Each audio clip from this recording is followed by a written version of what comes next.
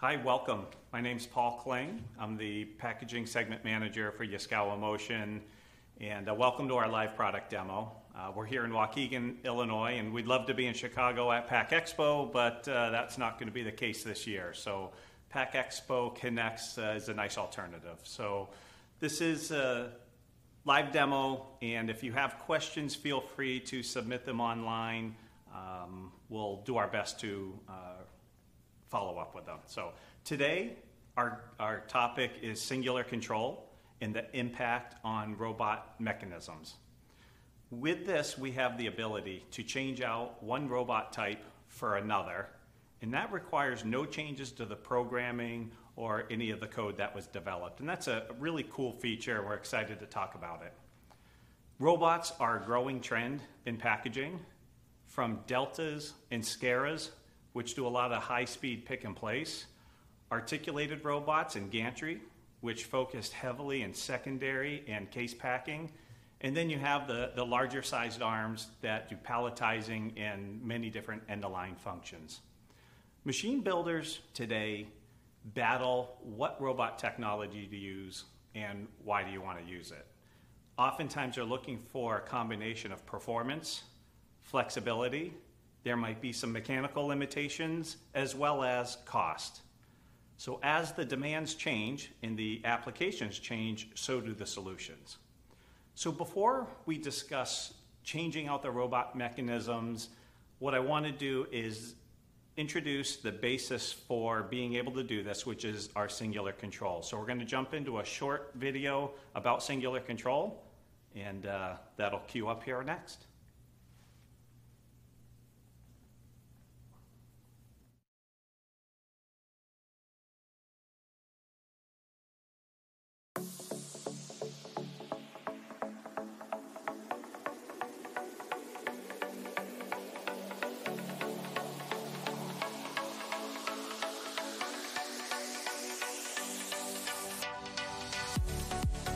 One controller, one brain, controlling any number of different mechanisms. Anybody can program a robot, one control for any of the automation or any of the robot solutions. Simple, unique, the solve-all solution. That is the strength and power of singular control. What you'll see in this demo is an array of traditional motion control axes as well as an array of different robot mechanisms, all being run off of one singular control. Our MP3300 IEC controller has the ability to control the traditional servo axes as well as the robot control. When you want to change from, say, a gantry to an articulated robot, keeping the same programming that you already did, we can show exactly how that drop-down menu allows us to change mechanisms.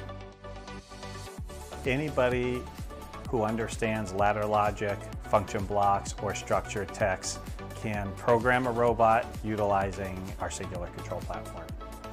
You're only programming one unit with one programming language that never has to change. Coming from a manufacturer of both servo drives as well as robots, this gives us the real understanding of both technologies and be able to implement it into one control. I'd like to think that the machine builder will look at singular control as being the solve-all solution for their control platform. Machine builders have to come up with different designs using different mechanisms, and if you could use one control for any of the automation, that would be the simplest solution out there.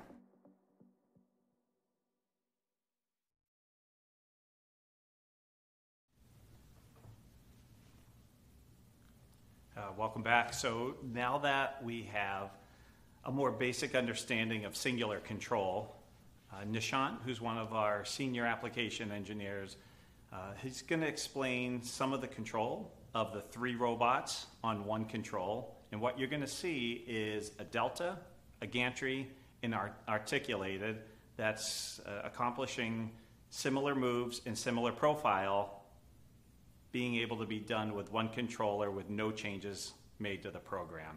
So Up next is our 3 robots video.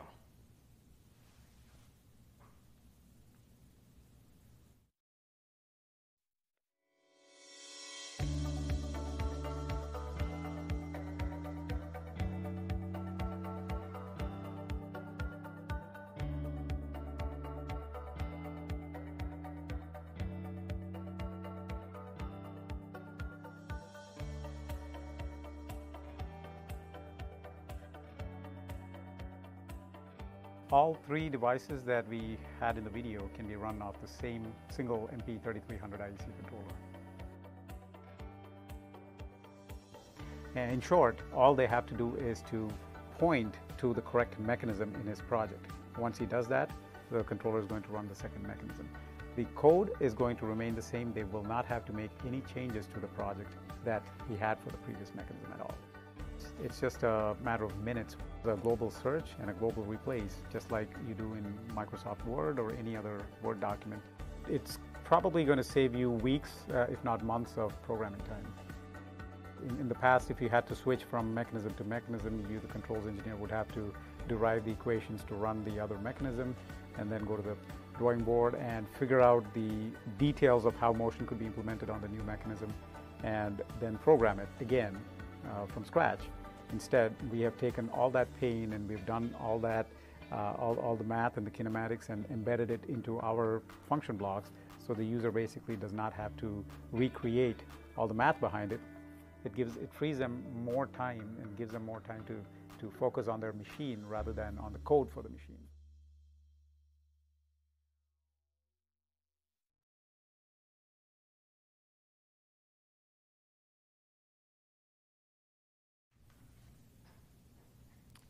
Great. So love that 3 robot video. After watching that, one might ask, why is there a need for this capability? And so I wanted to welcome Nishant, who you clearly recognize from the video, one of our senior application engineers here at Yaskawa Motion. And we've got a lot of questions that people ask about being able to switch out mechanisms, and he'll be able to hopefully shed some light. So welcome, Nishant. Thank you, Paul. Yeah. So let's start off with the first question here. Why would a machine builder want to switch mechanisms on a machine? Flexibility is key. In any manufacturing environment, you want the machine builder to be able to provide their end users a variety of solutions. And it could be geometric solutions. You probably have different machines that need to fit into different parts of their factory floor that might have different shapes and sizes. There could be price, which is a defining factor. So we want to be able to provide our machine builders the capability to provide their end users a flexible range of solutions. So if it's a lower priced application, you could do with a 2D or a 3D gantry. If you had a more repeatability to be concerned about, then you might want to go for an articulated arm, three-dimensional or 6-degree of freedom articulated arm. Which has more flexibility to get their pick-and-place applications done. So, variety of reasons, but the key is flexibility. We want to be able to have our machine builders provide a wide range of solutions to their end users. Excellent. Yeah, that's the right robot for the right application. Exactly. So that's great. So kind of a follow-up, what are some of the various types of mechanisms that the machine builder can choose from when it comes to these robot mechanisms? The MPIEC series controllers from Yaskawa does provide the kinematics for various mechanisms that are driven by the controller itself. For example, we have gantry systems that can be configured for 6 degrees of freedom. You can have SCARA robot mechanisms, 3-link SCARA robot mechanisms. You have your 3D and 2D delta, H-bots, T-bots. So this is just a few of the examples that we have. We also support the entire range of Yaskawa's articulated 6-degree of freedom robots. Excellent. All the robots can be controlled using from the MPIEC program. Wow, that's a lot of offer. So, with that, so there's clearly some existing robots that the controller will work with, but now the question comes is, what if a machine builder has a unique mechanism, that's not selectable in the software that you showed that is a drop-down? How does that work? Great question. A lot of our machine builders have unique machines and mechanisms that they work over a long period of time, and they like to protect that intellectual property. Their designs they like to protect their kinematics and their equation and the math behind it. So we do offer in our software package, we allow them to write their own kinematics and lock it up in function blocks that cannot be opened by anybody other than themselves. And once they do that, the same architecture that we use to run our built-in robot kinematics can be used on their equations.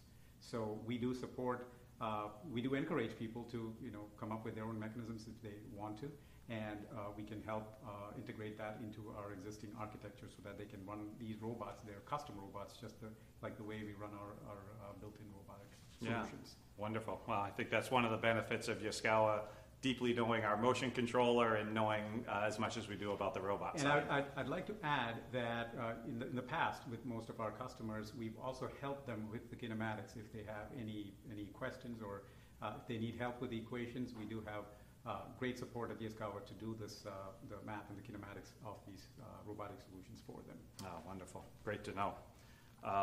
So last question here. Once the machine builder decides to switch a mechanism, what would they have to do to incorporate the controls of the new mechanism into the robot controller code, into the machine controller code? We work very hard to try to make this as seamless as possible in the software. So it's a very simple process. They have to select the new mechanism that they're going to use in the configuration tool.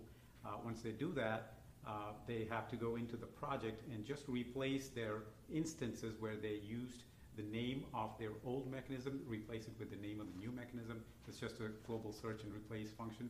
Now, once you do that, none of the programming has to change. All the function blocks, the sequence, the logic, everything remains the same. So we've worked very hard to try to make that as seamless as possible, and that's a very easy process to do.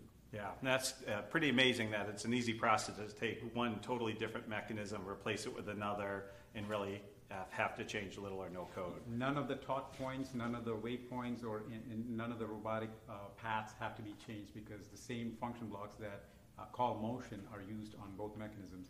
The kinematics and the underlying math are taken care of underneath. The user does not have to worry about having to change any of those equations or sequence or logic in their program. Wow, excellent.